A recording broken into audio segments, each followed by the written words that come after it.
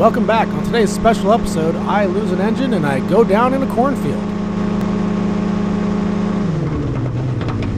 Auxiliary fuel pump on, verify ignition. My voltage is good, but I have no fuel pressure. I take the controls from my student, and now I'm committed to landing. At 600 feet AGL, I don't have much gliding distance, but luckily there's a nice field right in front of me.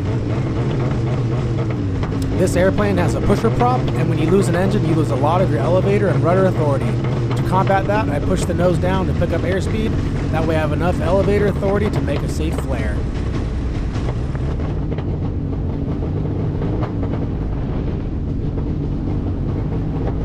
I pull the throttle to full idle and shut off the ignition just before touchdown to avoid any fires after landing.